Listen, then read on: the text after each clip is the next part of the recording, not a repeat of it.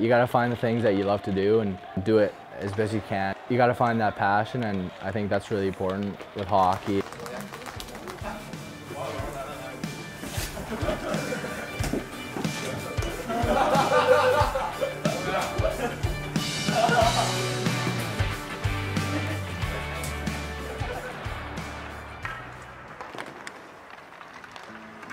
Our team hasn't really moved up to the next division for 3 years. There was some pressure, obviously, to everybody. We always had a good team, but here or there we might have had a bad bounce or unlucky game. But last year we really bonded as a team and played to the best of our ability, and the results were quite clear as we won the finals.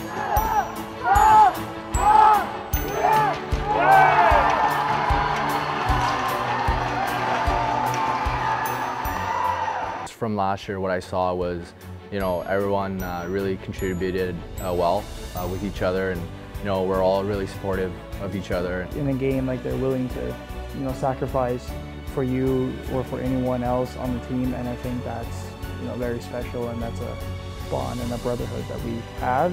所有人都特别团结，在更衣室，然后或者在冰上都非常团结。有一个人摔倒了，其他4个人都会去帮他给他扶起来，就这样的。 We'll just try to have that bond again, just like last year. A lot of the guys are returning players, and they'll help the new guys this year to be motivated and to really believe in ourselves that we can accomplish good things from this tournament. Big challenge for us this year is to stay disciplined and to keep our emotions in check. Obviously, the first goal is to stay in the division, and that's the most important thing. And if we play well, and I think we can, and we'll hope to push a medal.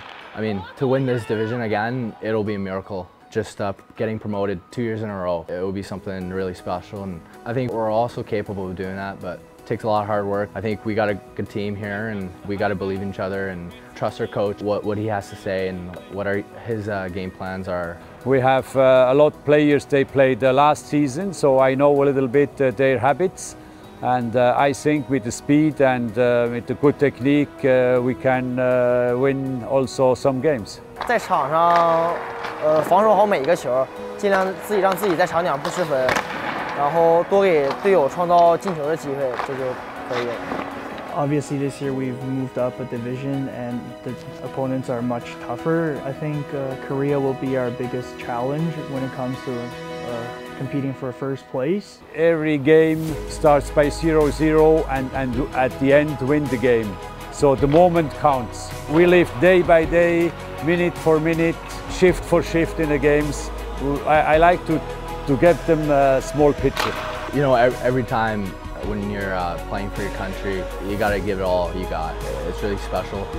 It's always an honor to play for your country. 现在冰雪在中国发展非常快，一年比一年好，然后一年比一年关注的人更多。 With the 2022 Olympics coming up, it'll be obviously a dream come true to represent your country at the world stage. And a tournament like that is what you've been dreaming of, since you were a little kid, playing in the Olympics. And I'm no different. It's still a long time away, and I won't look too far ahead, but I'll just focus on now and just getting better every day, and one step at a time and one ice session at a time. In those 2 years, I could still improve a lot on my skills and my aspect of the game, and come 2022 I think I'll be ready.